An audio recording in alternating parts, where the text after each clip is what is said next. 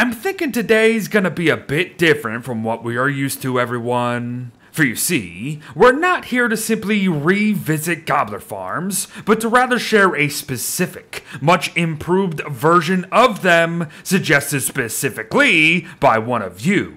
The Rack reached out to me the other day and very politely asked if they could shoot me a message about turkey farms. And I said sure. And sure enough, what they happened to share piqued my interest. It was a gobbler farm capable of continuous gobbling, and it was one that simply had to be shown to the world. So that is what we are here for today, folks, to talk the pros and cons of gobbler farms in general, and how this new one might just mitigate some of the latter at the end of the day. To fully understand it all, however, I think we might have to understand just how gobbler farms work in general. So let's get to it. But don't fret, if you're new here, they are very, very simple. Go about your business as usual when it comes to digging up resources in the early game with a shovel, and get as many berry bushes as you please. Go to transplant them while either planning ahead for a bait pen, or by simply planting around one that you've already built, and you will have essentially been off to the races with the farm immediately.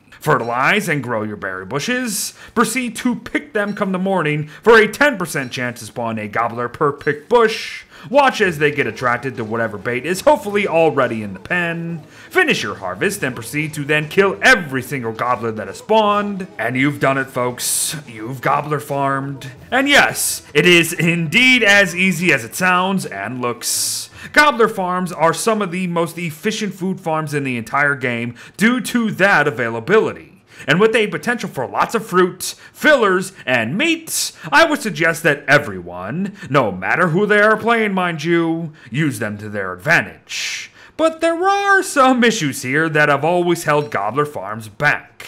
Dusk and nights. For you see, while gobblers technically still spawn from berry bushes come those times, they actually just panic, flee, and return to the nearest berry bush without fail. So this means that if one does want to be the most efficient about both berry harvesting and gobbler murdering within these combined farms, the farm itself must only operate come the mornings. Otherwise, all you're getting is some berry bushes and maybe a dead gobbler here or there. But here's the thing. What if there was a way to eliminate one aspect of all that nonsense? What if we still needed to worry about spawning gobblers in the morning, but didn't actually have to hurry up to kill them before dusk?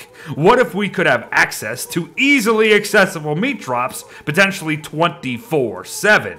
And what if I stopped saying what if I told you that I was only leaving this last segment in because I'm too excited for Marvel's What If series premiering very soon? Well, ask the question no longer, as but a simple change to how we build these gobbler farms is all it's gonna take to take them to the next level. The concepts are the exact bloody same, only in these quote-unquote new farms, we must now also plan a holding area for the annoying turkeys, essentially. In short, we need to put one more barrier between the gobblers and their homes. There is a problem though.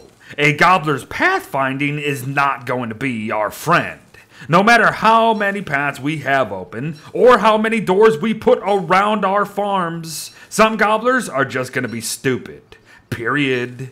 And there's no natural way around this, really, but I will provide two solutions that help ease any concerns you might have. But before we do so, yes, as long as you follow the basic concept of a holding area, you can build these farms literally however you please at the end of the day. But let us talk them solutions, as trust me, you will need them. One way to potentially lure some stupids is to move your bait around to draw them to different positions within your farms. Easy enough. The problem with this, however, is that it will depend highly on how you have made said farm in the first place. This here is the layout shown to me, and the bait thing only works because we can drop said bait in lower spots within the farm to lure the goblins down to it. But what happens when you get in a position where we can't do that because the bait is centralized? Couple that with the occasional problems of pushing mobs within this game, and it's seeming like these new farms aren't going to be worth the trouble at the end of the day. But that is where solution number 2 comes into play. It is true. Pushing some mobs in this game is an absolute pain. However, lag compensation has a heck of a lot to do with that. So my advice to you is this: when or if you choose to do these farms, be sure to switch the setting to none beforehand. Because if you do so, suddenly pushing any gobblers who have not found their own way into the pen is really, really easy now. Continue to be mindful of the time of day, of course. Continue to push as many gobblers towards the bait as possible. Make sure to close the outside gates before dusk hits, and boom, you have done it. You have made a new and improved gobbler farm with turkey on the menu whenever you please. Well, just as long as there are berry bushes to harvest, of course. But all in all, it's very easy peasy. And again, do not be limited by what you have seen here today with my own takes on the farms, or by Rack's original suggestion, of course, because you have leeway here. And that is why I really enjoyed making this video.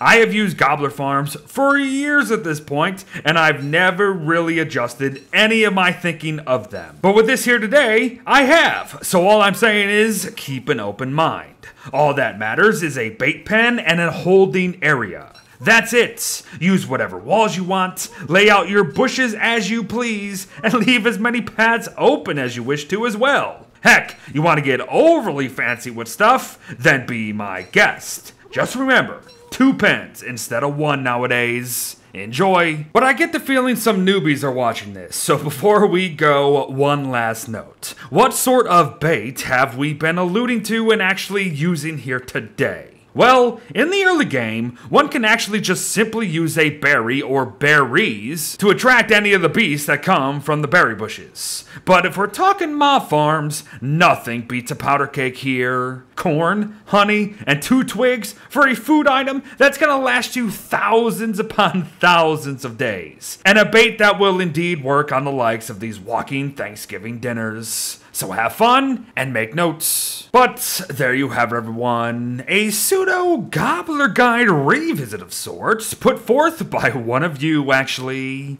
So thank you, The Rack, for your contribution to the channel as a whole. And thank you very much for sharing these new farm ideas that I can see changing up the formula a bit.